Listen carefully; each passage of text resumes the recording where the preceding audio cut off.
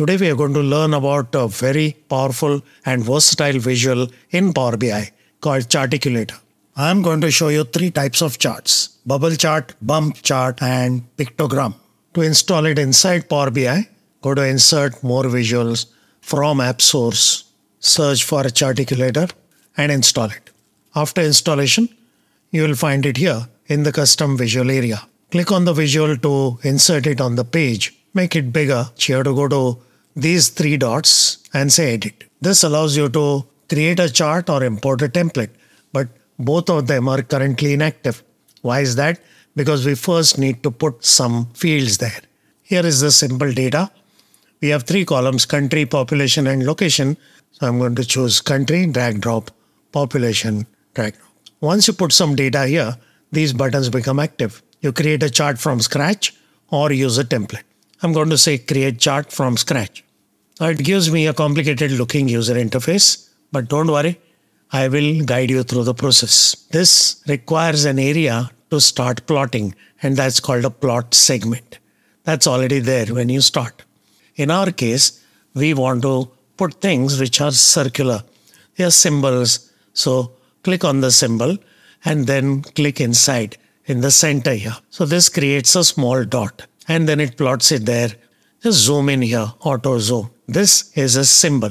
Glyph means symbol. Now we want to tell this guy what to do with that symbol. This is the glyph area. I'm going to collapse it for some time so that we can see the symbol area.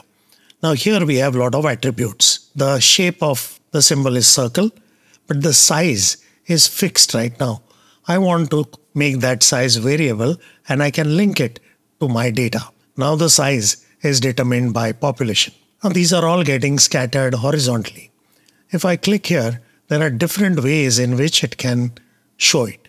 I want something called packing, sort of a word cloud. This is looking too small right now. So I go to symbol, then I go to scale.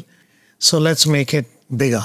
Let's settle for 25,000. The next thing is I want color coding.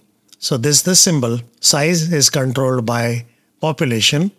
And let's say the fill will be controlled by the name of the country. You can change it from here if you like.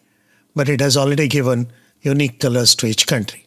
The only thing left now is to, of course, the country name. Now that is text. So open this text. Text means variable text. And then we need to put that text inside this glyph. So zoom it in, click on text and just put it here. And then you can just drag it and put it in the center. Again, I'm going to close the glyph part of it. And these are attributes for the text. The text content will come from country name. And the size of the text will come from population. Now this is too big right now. So let's change the range to 6. Let's settle for 25. I also want it anchored centrally, and let's put the color as white. Next step is to save it, come back to report, and we have this visual working beautifully. Now we will create a pictogram or a chart with pictures. I have just two columns, the title of the video and the product for which the video was created. Add the Charticulator visual, click on the three dots, edit. Now we need to add data. I'm adding product and title. Next, we'll create a chart from scratch. This is a plot segment, and plot segments have x-axis and y-axis. This is the x-axis. I want the product names on x-axis, so I can drag drop here, or I can also choose x-axis from here. Same thing.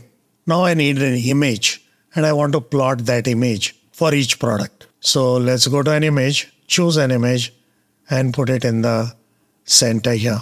Zoom in. And now it has just plotted the image like this. We'll close the glyph for now. When you go to plot segment, you can specify how you want to plot things. Scroll down all the way. And here we want stacked on y-axis. So now it has gone through all the items, identified how many times a video for a particular product was created, and it has plotted it. The alignment is not correct, no problem. We'll just align it to center properly. If you want to adjust, you can do it from here itself. Now the only point left is how do you put pictures in this? And that's easy. Click on the icon or picture, go to the image part, click on this. I want separate ones for each product. And now for each product, you'll have to pick up the image. So I'm going to do that quickly. As soon as I selected an Excel picture, it has already plotted it as expected. So I'm going to speed up this process and finish it for all the products. And that's it. This is how you can create a pictogram. The last chart I'm going to show you is to illustrate the concept of linkages. Here is the data. I have data from 1992 to 2011. And for each year, we have multiple countries, how much emissions they had, and what was their global ranking. So we are going to create a bump chart like this, where each country is color-coded. On x-axis, we have years, and the ranking is shown like this by connecting lines. Those are called linkages. Power BI has a separate visual for this kind of ranking that's called a ribbon chart. I have a separate video for that. Have a look at it. Let's add Charticulator. Go to edit mode. We need to add the data. So you go to the view tab, click on data pane. Enable these checkboxes. This may misbehave and put it in wrong place. So you can just drag drop. One extra thing I'm going to do for linkages, there is one more field well, and I'm going to put country there. Now that we have set up the data, let's create a chart. So we have a plot segment. So on the x-axis, we want year. Now notice this became a problem. It is doing sum of year. I'm going to undo this, go to our data, and make sure years are not summarized. Ideally, this should be done as data shaping when you import the data.